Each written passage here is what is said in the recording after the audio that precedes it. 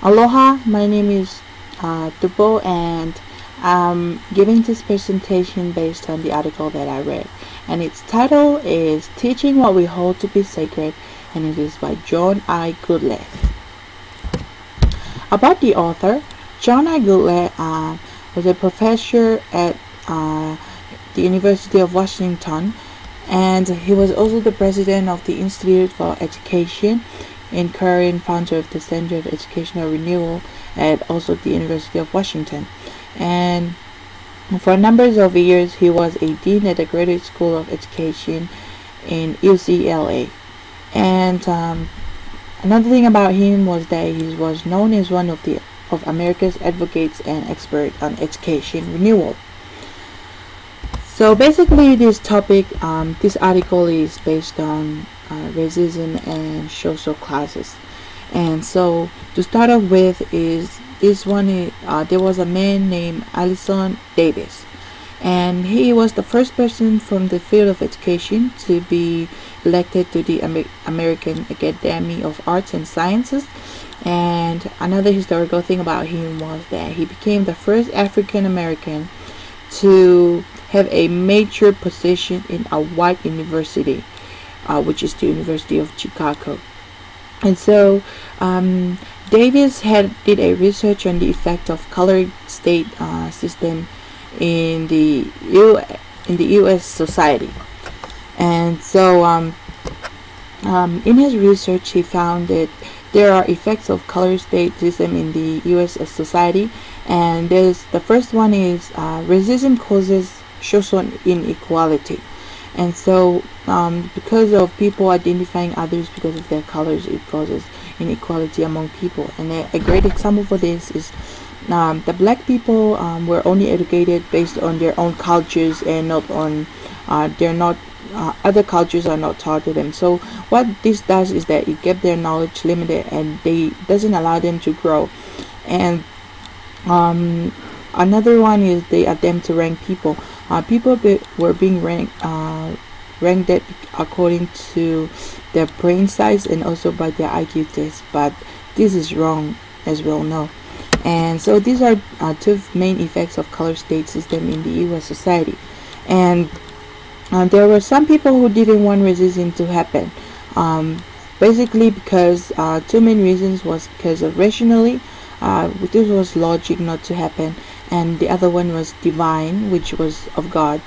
And there were also people who believed that the purpose of human existence is that for human to be able to be interconnected with one another.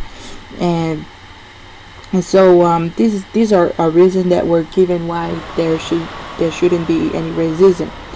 And it was also brought to the school to have a part in playing to stop racism.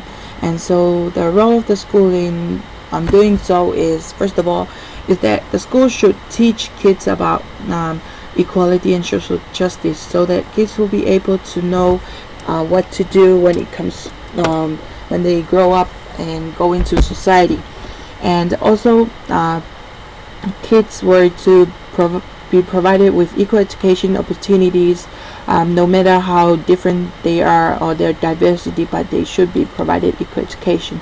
And the last one was that kids, it was noticed that kids learn more from the outside environment than from school, because kids spend most of their time out of school.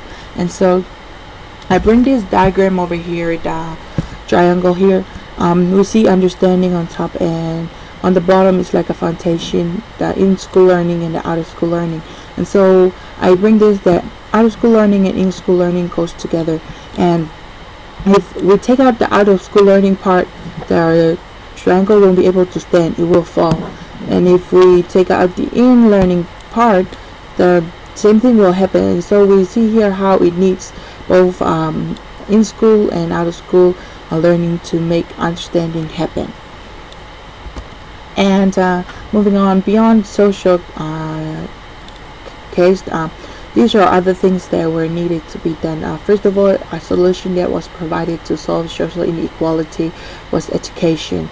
Education is the only way to help kids and people put away social inequality. And also another thing was that it was needed for teachers to teach students about the idea of democracy and social equality, because it will give them opportunity, and also give them opportunity to practice it in their daily life.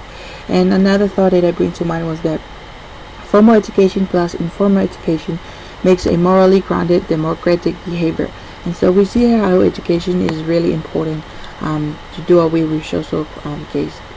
And last of all, in conclusion, I bring this quote here from I bring this directly from the article, and it says, "We all belong to one species, humankind. There is only one ongoing conversation, the human conversation, consisting of the work, play, parenting, conversion, and imagining, in which we all engage, and of the beliefs, hopes, and inspirations that we hold."